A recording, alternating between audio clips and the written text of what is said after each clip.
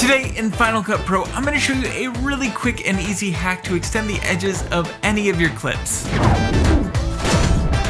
Here we are in Final Cut Pro. If I push Shift T to get the transform tool, you can see that as I click and drag this around, we're getting these black edges. Now, sometimes that's not a problem. It's a very easy fix to drop in a backdrop or to just scale up your image to fill in those edges. But what if neither of those is an option? That is where this trick is going to come into play. With your clip selected, go ahead and drop the scale down to 50%. Then after that, go ahead and right click on your clip and select New Compound Clip. You can name it whatever you like and then push OK. Now that we have this compound clip, you should have all of these black edges surrounding your original clip. From there, we're going to go down to our effects browser and we are going to look up the Kaleidotile effect. Now, I just type in KAL because it's really difficult to spell Kaleidotile. Words.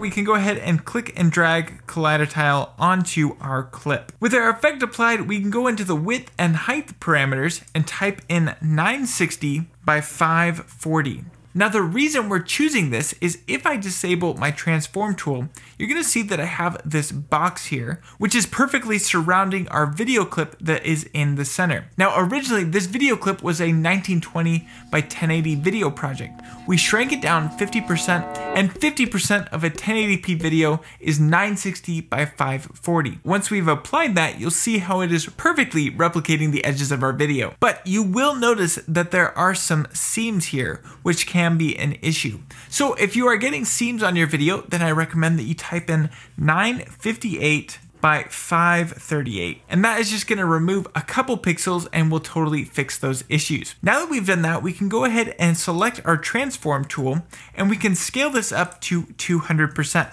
And that is because we need to actually double the 50% clip that we originally created. So by scaling it up by 200%, we have now negated any of the shrinking that we originally did. Once we've done that, we can actually move this around with the transform tool and you'll see how the edges are repeated. So this can be a very handy way to actually extend the edges of a video clip where you need just a little bit more room to move your camera. Now it's certainly not perfect. You can actually see where the mirroring is happening, so keep that in mind, but this can be really helpful if you need just a little bit more space in your video. Now something that you should be aware of is that you do lose a little bit of resolution when you apply this clip, so just keep that in mind when you need to do this effect. This is just a really simple hack in Final Cut Pro that can totally save you in the edit when you need just a little bit more space in your camera. If you are a patron, I'm going to have a special download where you can get this effect, just apply it without having to type in the specific numbers. Also, I'm creating a 4K version, so you're going to lose less resolution